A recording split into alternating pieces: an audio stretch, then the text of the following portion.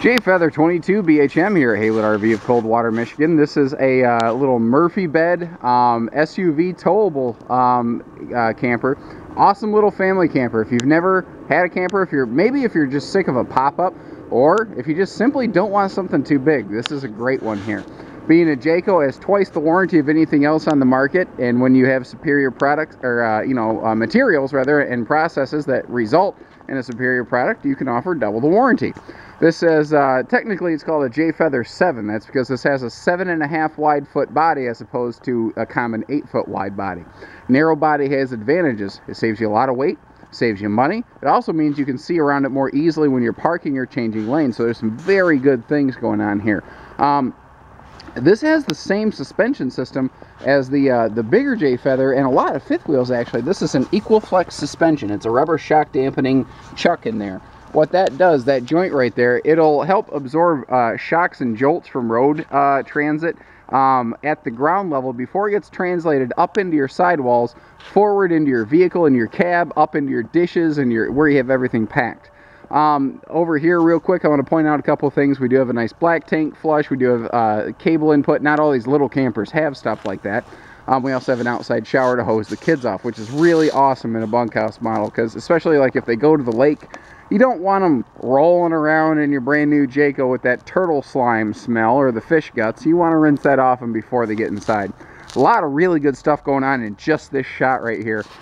We do have a nice bumper mounted spare back here, and you can always move that around if you want to add a bike rack to the back here. You see this little rack on the back? Well, we have an outside kitchen with a cooktop and a separate grill over here, so you do get double cook options. We also have a max length awning. You couldn't really put a bigger awning on this RV. It starts at the rear and goes all the way up to right where it starts to taper in the front. Your outside kitchen here, this is actually strut loaded. It holds the outside kitchen out. It's not going to wiggle around on you. What a lot of campers tend to have are these two little metal or plastic hold backs right here, little latches that you latch in place. They can break if the kids hit them wrong. These are as close to foolproof as they can get. Little neat things here. We do have a nice little outside storage pocket, and this is perfect for like your bug spray and your sunscreen and whatnot. Power outlets out here for any device you can imagine. We do get hot and cold water in this area. Once again, this just stows away as easily as can be. And we do have a little fridge outside to keep all of our cold drinks on hand. They're also switching out from the cheap plastic latch system to something I've actually seen a lot in horse trailers. So this is the type of latch they expect to hold up when a horse kicks a door. It's going to keep your outside kitchen door held in place, no problem. It is a little grimy on the outside, as you have no doubt noticed. We have snow today here in southern Michigan. And going down the road, campers get a little dirty. So before you take this thing home, I'm sure we can get it hosed off for you. That's just not a big deal. This is neat. This is a little outside TV hookup. All your plugins and stuff go down here with a coax input, but this bracket is heavy duty. It does not come off that wall. There's a little easy latch on the back here, and you see how easily it can come off, but you just simply put it on, and now she's locked in place. That's all there is to it. You want to take a TV inside or outside, this is a great little camper. Also a good way to get the kids outside, and away from just sitting indoors all the time. And again, it is worth mentioning that we do have double the warranty here. The question is, how are they doing that? Well, they use vacuum lamination instead of pinch rolling. At a glance, they look the same. It's the longevity of the product that matters. It takes a bigger, fancy press to do this. It results in a better bond that holds up and lasts longer. They don't use like a lot of press board or chipboard or anything like that in these. When you see wood, you tend to see plywood in a Jayco. Stuff like that makes a difference, And consider the fact that a camper without a 2-year warranty means you're buying a camper that literally has a longer warranty on the refrigerator than the entire thing. That doesn't make sense to me. That doesn't make sense at all. You know what? We'll come back to the front. This is a Murphy bed model, it's kind of, I always like to end with that. I don't know why, just a personal preference. So looking at this little camper, what I see different here compared to a lot of other little campers, because I truly believe there are a lot of really good campers out there. So what is it that makes this one stand apart? First of all, We don't have just a single little sink. We've got a nice big sink here. You can actually wash stuff in. We also have dedicated counter space. We actually have a place for like a drying rack for your dishes when you're done, or a place to set out food and whatnot. We've got good pots and pans type storage, good big stuff storage like cereal boxes down here. And a lot of these little campers have no drawers whatsoever. This one has just the one, but at least you have a drawer. You have a place to keep your silverware and whatnot tucked away. Some of these little campers I've noticed are actually starting to get to the point, because they're trying to chase a price tag, that they're not even including like microwaves, and that seems really short-sighted to me. This has a 5 cubic foot refrigerator with an internal freezer. You do have a freezer pocket up in here, so when it is popsicle o'clock, you can put that in there. We've also upgraded this one. This is another thing I forgot to mention sooner. I'm sorry about that. The trailer we're looking at in this video is not necessarily the trailer that we have in stock. This is footage I tend to reuse through an entire model year. So if you like everything you see in this trailer, but you don't like that fabric print, or you don't need the big AC, give us a call. We probably have others in stock. This is your TV area up here above the refrigerator. The camera's auto-focusing on me a little wonky. By the way, 100% LED lighting in here as well. That's a nice little touch. All of our overhead doors are strutted so that they hold themselves up, and they are metal strutted, not plastic, so that they don't get cold and break, as typically is the case. You know, this is a neat thing here too.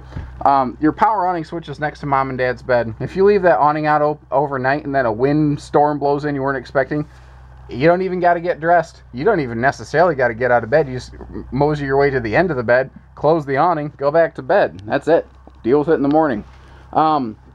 Like any dinette, this one can fold down into a sleeper, and I love, love, love this big window over here. All your shades in this Jayco, by the way, and all your Jaycos are nicer pleated nightshades instead of metal blinds. And notice that all your windows open for ventilation. Little power outlet down there too to keep device. That power outlet down there is perfect, like if you want to run a little tablet or something, keep her charged and running. Little campers typically don't have storage, generally at all. This one does not suffer from that defect here. This is also adjustable shelving, so if you want to turn this from a pantry into a closet or vice versa, you can, and it even continues down here. So you've got a floor-to-ceiling closet. And this is walkable height inside. I'm under the air conditioner, which is the lowest point in the RV. I'm 6'3" with my shoes on. No problems. None whatsoever. We've got Jayco's double bunks, and these are Denver mattresses. What that means to you: these are 50% thicker, and they have a nicer skin on them. So they're warmer, they're more comfortable, they're going to hold up better and last longer. And it's little detail stuff like this. We got a handle we can hold on to when the kids are climbing to the upper bunk.